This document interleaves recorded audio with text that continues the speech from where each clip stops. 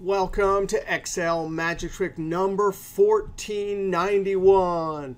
Hey, this is the video where you guys voted from 1483 lookup latest product price formula all the way down to 1487.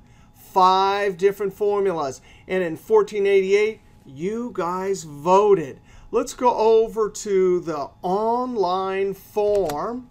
Here's the online form, and look at that. Right here in our online form, we can see index match MAXIFS, and in second place, index match aggregate. These two columns are the winners by far. And that makes sense because these were the most versatile. They didn't require a helper column. They didn't require any sort. Now, I downloaded this, open in Excel, and here it is, survey results. So here's the column with the names. We're going to build an Excel formula that will tell us exactly the winner. Now I'm going to build 2 formulas, and then the rule is I'm going to hit evaluate, which will randomize our formulas 10 times. And on the 10th time, that's the person who wins the book. Now, of course, since the winner was index, I have to use the index function to pull the winner's name.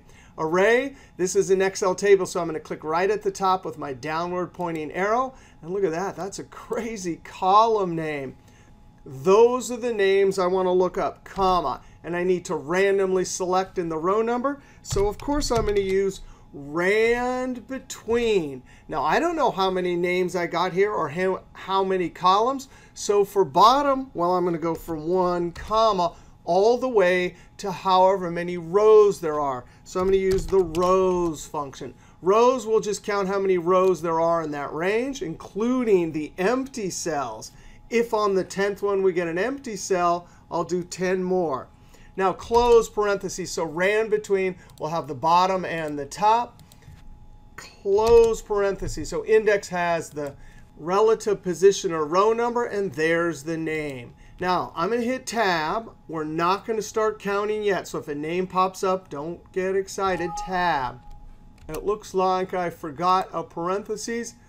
Close parentheses. And now I'm going to hit Tab. Now, I want to make sure that I not only know the name, but the row number. So match function for lookup value, I'll look up that name, comma, within this column right here. Since it's not sorted, the match type, comma, will be exact match 0. Close parentheses and enter. All right, you ready? We're going to do 10 times. The F9 key evaluates everything, which, of course, will evaluate the rand. 1, 2, 3, 4, 5, 6, 7, 8, 9, 10. So there it is. I'm going to highlight both of these. Right-click the edge with my move cursor. I'm right-clicking. I'm going to drag down. Let go of the right click and copy here as values only. That's a cool way to paste special values. So henryg@zuho.com, you are going to get mailed a free book. Now, Henry, if you want to send me your address, just send an email to excelisfun, no spaces, @gmail.